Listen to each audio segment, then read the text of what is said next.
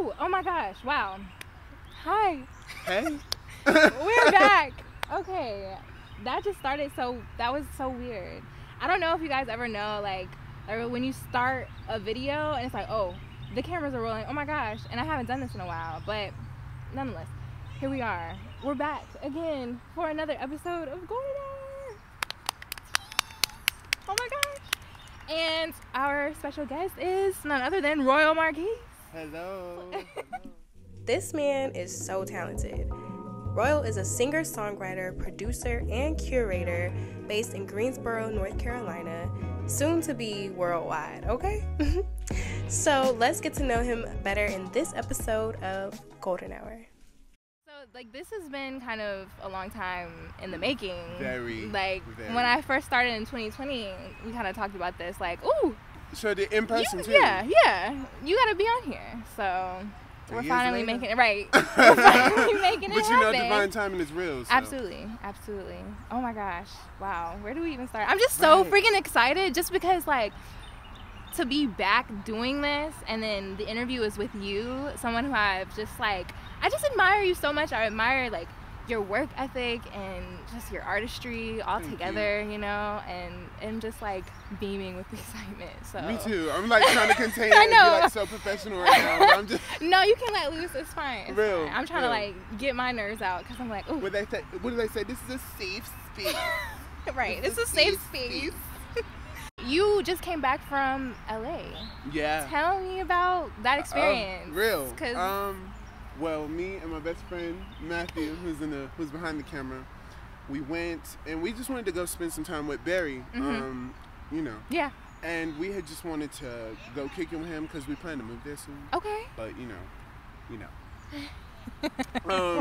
But yeah, we just went there, kicked it with Barry, went to the studio a little bit. Okay. It was really cool. Recording in LA for the first time was great. Yeah. Like, I don't know, I feel like being in a place like LA, you have so much more. It's like almost a must to have, like, more discipline in how you operate. Like, the guy told me, he was like, yo, the session's at like 8 a.m. And I was like, you know, I was like, I'm not used to that. But I got my ass up at 7 a.m. And I was at that studio at 8. Yeah. And I was in there till, like, 1 o'clock. And I don't know, just the being there, knowing you feel like you're working towards something bigger, like, it just made me want to work hard. And the whole time I was there, we was making music and manifesting new things. Yeah. So does Barry live there in Yeah, LA now? he lives Oh, in that's LA super now. cool. Yep. That's super cool. Yeah, Okay. he made us feel really at home there. Yeah. How long has he been there? August of last year. Okay. That's really dope. It's been a minute. You were in New World, an alternative band. Yeah, I call us alternative yeah? at the time, Yeah. And you guys were, like, on the rise for, like, a while, you know? Quite like, a while. Yeah, like, super fast, too. And everyone was really excited to see, everything. And you guys aren't a band anymore. So, shit happens. I would like to know, like, what did you take away from being a part of a collective and, like, working with others? Because you guys, y'all were working.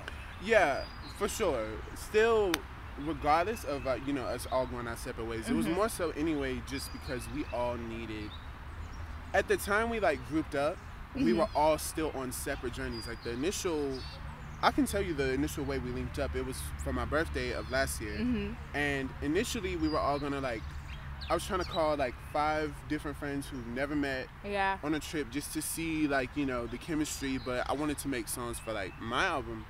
And when we all got there, I noticed our chemistry just worked well as a group. And I was like, wait a minute, this is not about me. Like, it turned out really good. But I think everyone was still on individual journeys. So it wasn't a plan to become a group. So, everyone kind of putting their personal music and stuff to the side to make this group thing happen. It was pressuring for all of us. But I think, as far as what I took away from it, it just showed me how to work harder and work faster. Yeah. Honestly. And still love all of them. Yeah. Still love all of them. I just came back from seeing Barry. Still love Kyla. Still love Andy. So, That's beautiful. I love that. Well, you gotta go through certain things to, like, help you on your journey. Because I know, like, before you guys kind of, like, started going, like, super in, you were working on an album for yourself, an individual album. And so since being in the group, how have you like dived back into working on your individual project? Well, first of all, great question. Yeah.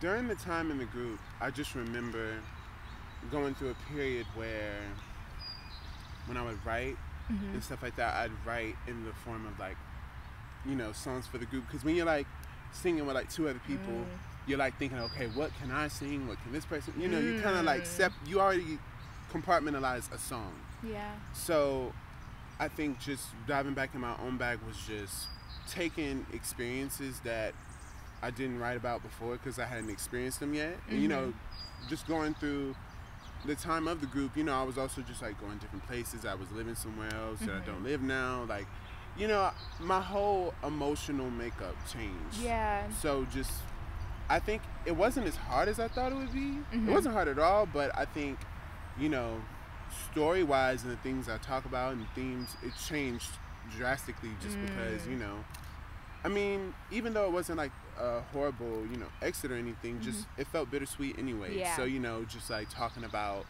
the longing for that, because there was a togetherness that I did love being a part of the group. But yeah, just diving back in my own stuff, it was kind of easy because that was the mission from the very beginning, you know, so I never lose sight of that. Yeah. But yeah, it was kind of easy. Good. So did you like already have stuff planned out for your album and you like picked up where you left off? Yes. Or Yes. okay. It was very much, because I started my album honestly, the first record for the album that I knew was gonna like was Free Yourself.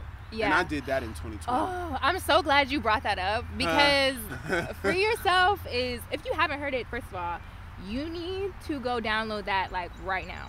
Yeah. When I say right now, I mean right now. Like right now. That is a timeless piece. Like thank you. That will last forever. Thank you. For real. You and know? That's not something that's like, you know, easy to do. Like that is, you know, that's I was literally just talking to Matthew a couple of weeks ago. I was like, will it make the album? I don't know. Yeah. But like, I love the song, so I'm gonna do my best. Like, even if it means tweaking some of the arrangements for like the album version, just to. Okay. Yeah. Because I don't know, I do love that song, and like I was saying, just to kind of answer the question and still dive into that, like that was the first record for the album I completed, and that was 2020. Right. So I've had my mind on this, you know. So taking a break from it honestly helped because I had experienced like writer's block for a little while too. So, you know, picking back up, it was like, ooh, okay, now we can like say this. Now our vocabulary expanded, and you know. But even still, like, even the writing on Free Yourself was beautiful. Thank you. I vote put it on an album. Because I listen to the like album sequence in my notes like every single day. Okay. Like literally, like I could be going on a walk and I'm like, okay, play the album from track 1. Is Free Yourself number 1? Is Free Yourself here? And like, you know, that's so important. I'm so glad that you do that because I hate when artists like sequence. It's like the sequence is fucked up. I'm like, oh, this is ruining the moment. Yeah, no, and I honestly, I'm stuck between Free Yourself being like the intro or outro because it just doesn't feel like a middle of the song album because of the other songs that I'm like working on. So I'm like, okay, this has to either go here, there, or it's not on here at all. And like, you know, I'm fighting that fight right now. Yeah. But I want to keep it. I'm gonna keep it. Yeah. I'm gonna do it for you. Do it for yourself. But right, you know. What was the process like when you co-directed or directed the video for Free Yourself? Did you? Well, yeah, no, I directed that. Yeah. Okay. So,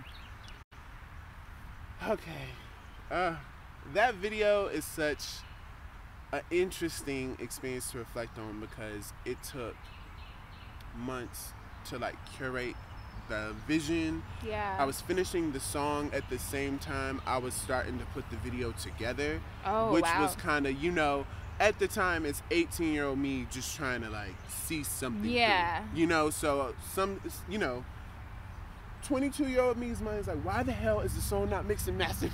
You try to shoot the video. Yeah. But like, I don't know, I had a vision and I was sticking to it by any means. Yeah. So I think directing that video was just a learning lesson overall because I don't ever bring this up, but now it's perfect time to bring it up. Yeah. So there were like 2 scenes in that video that did not make it, but they were the most pivotal scenes of that video. And when I say, like, I love the video and I love when people love it. Yeah. But it's just like a bittersweet. little piece of my heart that's just like missing. Cause like, you know what it could have been. Yeah. Yeah. And I think also that is a part of the lesson too. Not always worrying about what could have been, but what is, you know? And people That's appreciating huge. that. So I had to really humble myself, even though I feel that way about it. You know, it's just a little, my own little note on it. Yeah. Directing it was great because, you know, we rehearsed it for months. I had, like, you know, I was in my little, like, Melina Masuka Solange pocket, you know, so I was just, like, really, I was like, no, we're going to see it through. Like, we'll do a takeover again. And shout out to Braxton who shot it, because that's my brother now. I was like, gotta do it again. Gotta do it again. And it just, like, you know, being 18, trying to, like, see that, you know, shit through, it's like, who this boy think he is telling everybody to do it again? You better be grateful with the shot you got, you know? I don't know. It challenges you to bring the best out of yourself, though. Yeah. I think that that's something, like, really huge that you just touched on for, like, any type of artist, any creative, like, not holding so strong or tightly to an idea, because things change constantly and you have to be able to pivot. You have to be able to, like, adapt and just be extremely agile, you know, with your creativity and with your vision, because things aren't going to always go exactly how you plan it. And, you know, things could actually be better, you know? Yeah. And but don't beat yourself up if you find yourself being stuck on, you know, a certain version of an idea. Because sometimes it's a really thin line between, like, you know, you having an idea that you know is great, and you wanting to see it through, and then, you know, things might have to be changed to make that same idea great, and then a person having an idea, and then everyone's in their ear telling them to change it because they think it could be different, and then you change it because of that, you know? Because some people will be in your ear and be like, well, things have to change, but it's only them who thinks that thing has to change. Right. It's not as if that idea can't be changed or it can't stay the same, you know? I don't want to confuse you. Kind of like stay true to your vision. Stay true to the vision regardless, because, you know, be open, but stay true. Because, for example, like, during the time of coming up with the idea for the video for yourself, somebody was like, well, how are you going to be able to do that? How are you going to be able to do that? And I'm like, exactly how I'm about to do it. Because people have never seen it. People, you know, they're not in your brain. So. And that's the thing, too. Sometimes listening to people who haven't even done an ounce of what you're trying to do. Or what you're... I'm looking at the camera, too, because I want to just tell you who's watching. Like, listening to people who haven't done what you've done 10 times over or aren't even there, tune them out. For real. Tune them out. For real, because you see the vision. It was placed in your heart, but you know? also trust the people who do have your best interests, who are telling you, hey, you might be holding on to this one version of this thing and you're limiting what the vision could be. It's a thin line, so just, you know, trust the right people. That's facts. That's facts. So let's kind of backtrack a bit and talk about how you even got into music. What was that like? What was, So do you want, like, the shortened version or more of, like, the interviewee version? I want the real version. Okay, so I was 7 years old, and the very first song I ever remember singing was Yesterday by Mary Mary. Do you know that? Or Heaven by Mary Mary too? Heaven? I got to get myself together, cause I got someplace to go. And I'm praying when I get there, I see everyone I know. I wanna go to heaven. I wanna go to heaven. Do you wanna go? Okay. You know what I'm saying? Like that? No, cause my mom. Yes. That's honestly still one of my favorite memories, cause, like, my mom used to make me, like, go and sing that song. Listen, you know? No, it's so crazy because you just unlocked a memory of mine. Like, I went to this it was an old-timey church, and, like, my cousins, we would get up there and sing that song. That's crazy. My mom really used to, like, because I remember I used to be very timid when I was younger, wanting to sing, and she used to make me sing it over and over to break out of that shell. And it used to, like, I remember one time she made me sing it for, like, my grandma and my aunt, and I just knew My grandma was very much like, I knew she was gonna be honest. Yeah. And I didn't know if she was gonna say he can't sing or something like that. So like she made me sing. It was like a family reunion, and I remember like singing. I almost started like crying, and my grandma was like, "You singing that song, baby?" And I just remember like that. Yeah. Like I will never forget that moment. Like that moment really made me think, okay, you can do this. Yeah. And then years passed by, just like singing a song here and there, and I'd say around like 13, I started to study like Beyonce performances. Okay. And Beyonce always has a thing for like live arrangements, always making sure like the live version of the song is better than the actual song. So when I would watch those quite often, I would just like watch her trying to like learn how she just delivers a powerful performance and just like how it can leave you touched. So I would always find myself, singing like a lot of Beyonce songs, lots of Rihanna songs. And then the older I got, the more I started like focusing on like how to vocally, really get there. I'm taking you on the journey from vocals to, I love it. Yeah. So around like 14, 15, just like, okay, how can I really be a singer? Like, how can I sing my ass off? Like, sing niggas under a table. Yeah. You know what I'm saying? So around 16 going on 17 was when I met an old friend who just showed me how to produce music. Oh, cool. And around that time, I'm a rookie finding my sound. So I was just doing shit, honestly. Right. But the feeling, I think one of my first times, right, was when I hung out with friends and they had a band rehearsal. And we went to this church, and like it was at night, and they were just freestyling. So I was like, can I get on the mic? Yeah. And like, when you're like, you don't sing for everyone often, you're like feeling like you're breaking through this like big wall. So I just remember singing for the friends, and they were like, yo, you can do this. So then someone was just like, make a song. And then I just like, started doing that. And then I, of course, self-doubt's real. Yeah. So from about 16 to 18, I started to just write songs and started to like, work on my sound. And then 18 going on 19 came, and that's like 2020. Pandemic hit, stuck in the house, and I don't know, I got on GarageBand, and Free Yourself became. Wow.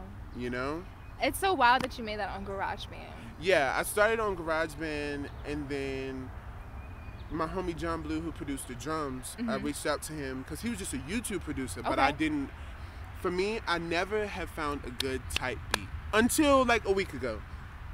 I don't know what the key is to find a good type beat, but I don't have that touch. When I say I look and I try to find every niche artist possible to find, like literally, it's like you gotta type in specific artists, and still those don't even hit like you think they would.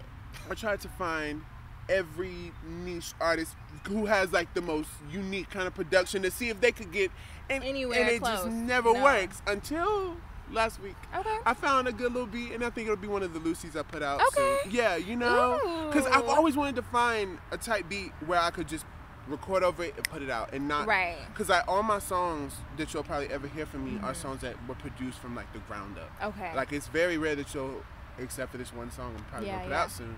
It's very rare that you'll ever hear me on a beat that just was already done. Because I don't know, I never had luck finding good type beats. So that's what made me also go into an album mode really early on, which is like, well, nobody's sending you beats, so you gotta find the good shit, Yeah. But yeah. I know that you're like really big on learning about like just like the business side of everything too. For sure. So one, I want to ask, why is that important to you? And two, also, how do you balance the business side and the creative side?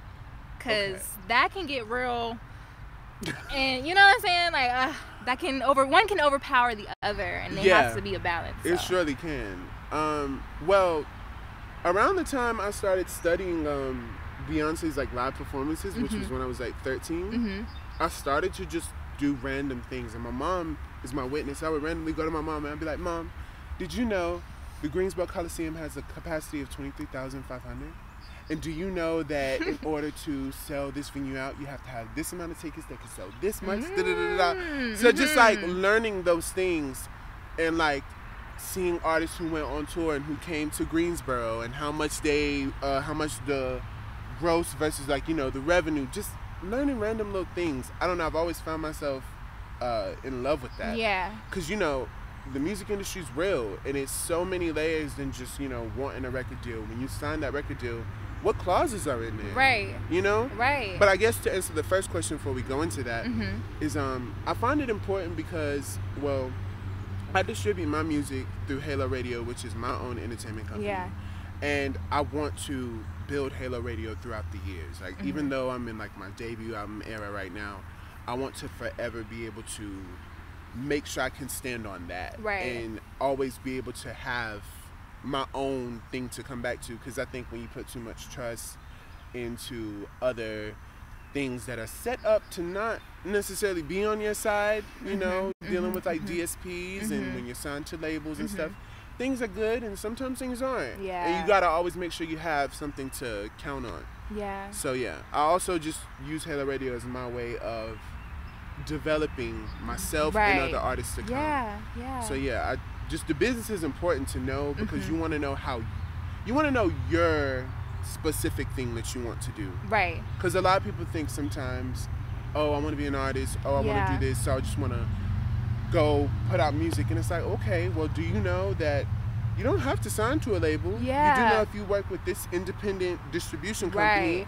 and you have your own LLC under your artist name, you can make all the money from your song. Yeah. Learn about publishing. Right. Learn about publishing. Read your contracts. You know what I'm saying? Real. Because, like, I mean, the music industry is notorious for being grimy and making artists sign bad deals. So we've heard it all. You know, you never want to be in that position where anyone can tell you something about your artistry or how much you're worth or, you know, whatever it is. Like, you want to be able to sit in those rooms and actually have a conversation rather than telling you, okay, this is what it is and this is how it's going to be. Are you down? You know? What would suck is when you go into a boardroom and they tell you, well, this is your budget for this, and you cannot do this until you make this back, and you can't drop another record until you do this, and da-da-da. But when you're independent and you have your own way of, you know, your own little system, you're like, well, sure, I don't have $1 million budget that, you know, Universal could give me, but I have this budget and I can put out this record as many times as I want. And or say you do work with a major label, but you know your stuff. Yeah. I posted this the other day where you can sign a deal off of a song but exclude your back catalog so that you can always push your older music and remarket it to the newer audience you gain. It's so many ways to, like, you know, navigate. And I think just today's generation of artists, I think, because the fame comes fast and the numbers come fast, nobody, you know, people don't have the patience to read a contract or even learn about it. And I think just as much showing people that it's something important to know one by one, you know, each one teach one, honestly. For sure. And you're definitely a big advocate for that. Like, you talk about stuff like that in your story all the time. Yeah. I just feel like if we all, you know, I know some of you guys in real life. Like, I know what some of my friends give to their art. And I know it's literal blood, sweat, and fucking tears. And I think doing that. Literally. blood, sweat, and fucking tears. And, like, doing that and having it be controlled in any way, shape, or form. It's hard or being restricted, it does something to you. And I would hate for somebody who's, you know, so innocent and, like, just put their all in this one thing and they're so eager to, like, show it. And then they show it to the wrong person. And then, like, you know, all hope for that thing just goes away. You know, it sucks. Because you've heard those stories on how people went to said big artists, don't want to say names, but, you know, go to this big artist and they want to sign to them. And then suddenly they sign them, one single out, they shelve them. There's nothing worse than that, you know? So that's nice. Read your contracts, you know, hit me up, you know. I'm taking consultations. I love it. No, you should though. You know. You definitely should. Okay. So how do you balance the business and the creative process? Allowing one process to complete before the other. So for example, that makes so much sense. Like right now I'm focused on completing the album. Okay. Granted, I do write out parts of my marketings, you know, all that. Yeah, because you don't want to forget it. Sometimes things happen spontaneously. You get ideas spontaneously. And you got to work simultaneously. at some point you have to work simultaneously. Right. But I will say, allowing yourself to complete the music first. Yeah. Because that's something even my peers have had to tell me, hey, slow down. Just complete this first, do this first, you know. But I definitely recommend completing the songs and then knowing, okay, what's your lead single? Yeah. What's your promotional single? When the album's out, what's the single you're going to put out with a video on the day of the album drop? Well, you know, thinking about those things. And also a budget. Right. You know, even if you ain't got much, if your budget's $500, how we gonna divide $100 5 ways? Yeah. You know, really like, you know, finding as many unique ways to go about it. But I think balancing it is just allowing yourself to complete the music. Right. We in nature, clearly. You know. Yeah, definitely allowing yourself to complete the music. Yeah. And then once that's done, allow yourself to have fun. Like, for example, I hadn't shot a video in a while, and thinking about the next single's video is like, damn, I done spent like months on this song, and I've held it for like a year. Damn, I forgot what it felt like, but you know I can do it because I did it before. And I think also now my creativity's in another place. So, you know, balancing it by creating the thing and then going in on it. Yeah. Being the character for the song. That's the fun part to me. Yeah. Is, you know, that sounds fun. I definitely want to dive into the music scene and, you know, just express my artistry in that way. Go for it. You know? And I think also that's the thing I want to bring up. This is just kind of random. It's like this is a thing I feel 50-50 on when people are like, oh, I want to like go into music. Yeah. And like, you know, those are they're the overly passionate music lovers who are like, people just want to make music just to get money and like, you know, But there are also some people who have held a passion for so long. For real. And have silenced it and hidden it. And like, it's their time. You know what I'm saying? So sometimes it's not people who just want to make a damn song because they saw somebody else. Sometimes they've held that gift in longer than that damn person made that song. That is facts. You know? Is facts. Like, singing is something that I've always wanted to do. Like, I was singing when I started talking, you know what I mean? Like, it's definitely something that's deeply rooted. And for me, it's not about money, it's not about fame, it's about expressing myself, you know? Like, I feel like I would be doing myself a disservice if I didn't if I didn't express that. And I was actually on live earlier and I was saying, like, that's one of the reasons why I started Golden Hour, because I wasn't expressing myself. I was hindering my creativity, and I wanted to hear from other creatives. I wanted to like just get to know, you know, what their process was like, and to inspire me. And I want to inspire other people, you know. So I think also when it comes to like the older we get and the more we like hold our gifts, it eats at you. Oh yeah. It's like because it's something you're supposed to do. Yeah, because like when you're younger, it's like, oh, okay, like I'll, you know, sometimes you living at your parents' house or something like that. It's some kind of circumstantial limitation. Yeah. And then once that is over, it's like, well, it's all on you. And like. And even that, though, it's always been on you. Even through those circumstances, like you kind of choose to place that weight on those things. Like, it could be more challenging in those circumstances, but you're still like choosing to hold that circumstance as obstacle, you know? Yeah, it's like you're the one making that obstacle. It's not that it's in place to be the obstacle, but at the same time, when you've never been shown that you're capable. That's facts. You know, that is facts. You gotta prove to yourself. But sometimes, in order to be able to prove that thing to yourself, sometimes it does take a friend being like, you know, I do believe in you. You know, you should be doing that thing. Yeah, or even when a friend who doesn't even know, for example, even when a friend who doesn't know you like in that way, but they're just eager to see what you're doing. Like the other day I went to Starbucks and somebody was like, hey, yo, Royal, like I follow you on Instagram. They were like, are you gonna drop new music soon? And I was like, damn, I am. But like the fact that you asked just like, reminded me like, oh wow. Put a fire under my ass. Yeah. You know? And sometimes you need that. You do. You absolutely do. You absolutely do. We get comfortable in our own like self-doubt. And it can just be like, well, I'm just this, I'm inadequate. You telling yourself this the whole time somebody's anticipating the moment you're gonna do something else. So, you know, it was a humbling moment. Yeah. But Didn't want to get too like. No, you good. Okay, so we're closing things out. Okay. But I have the game We're Not Really Strangers. Okay.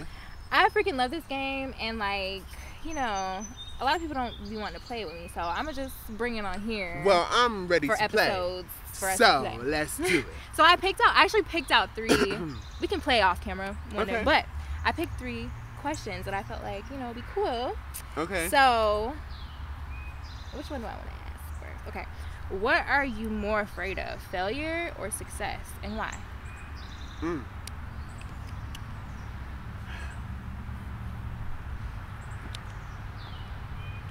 Probably failure. But not because of who might think I'm a failure, but because of myself. Yeah. Success, sure, I'm afraid of it, but will I know how to balance it? Yeah. Yeah, with a little like confusion. Well, yeah, because it's new. Yeah, it'll be new. Yeah. But I definitely think failure, just because me experiencing failure, which God forbid, I know it won't happen, but you know. Yeah. Speaking, on like a grand level, you mean? Like, yeah. Yeah. Failure would just be me suppressing my God-given gifts, and you know, never allowing myself to. Yes.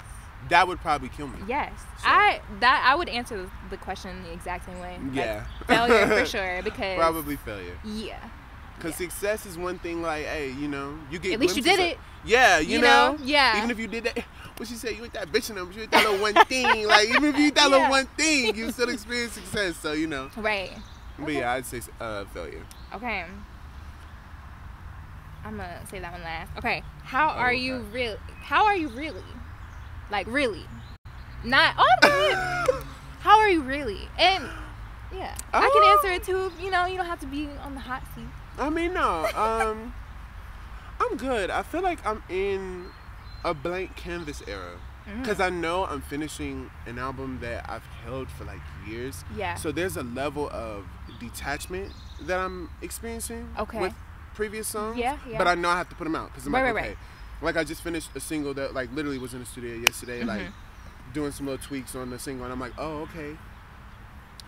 I sat with this song since the end of 2021. Oh shit, it's about to come out. Yeah. Oh wow, okay.